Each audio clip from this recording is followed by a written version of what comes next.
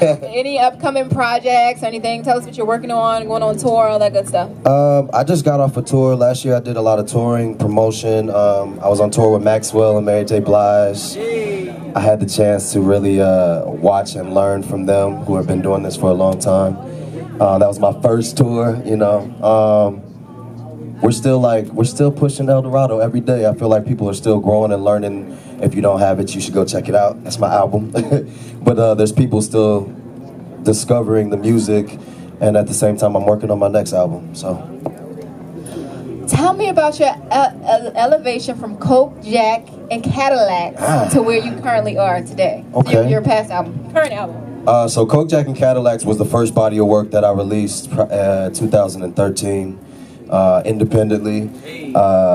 Coke represented my first girl. Jack represented myself, and Cadillac was my first car, so it just represented all first for me. And it was just a story I put out, and it was independent. Then I moved on, and I got with Bystorm, RCA, with Mark Pitts, you know, shout out to RCA, who gave me an opportunity to really share my voice and to share my story, and put out my first album last year in May, so yeah. We're going to open the floor, starting with Big Mike. Question. What's up, man? As a radio programmer, do you feel like permission, as big as permission was, is in the way of your success?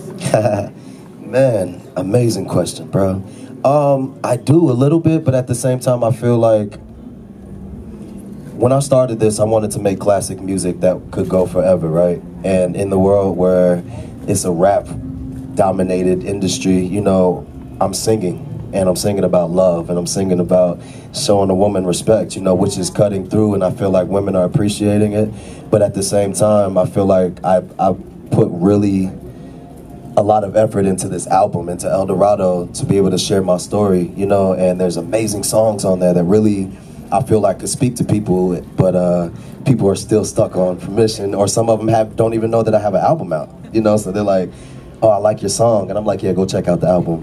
They're like, oh, you put out an album? Yeah, you know, but I feel like Permission is just, it's a great song, and I feel like, yeah. I like your style. It's very eclectic. How would you describe it? Me? Yeah, it's very like artsy, meet hood, meet just chill artist. You see that? I mean, my father was in the military. I lived everywhere. But New York was, my mom's from New York and my father's from Indiana. So I got like the country, and then I got, you know, New York City, where it was free to be yourself and dress how you wanted to. You know, it's fashion capital of the world.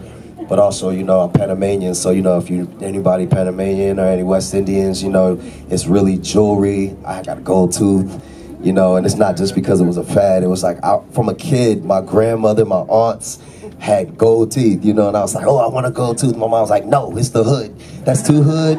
You're going to be judged. People are going to have a wrong perception of you. And I'm like, Mom, it's not like that. So I chipped my tooth, and, you know, the first thing I did, I went and got a gold tooth. But I feel like it's just part of who I am as a person, and not really trying to follow a trend.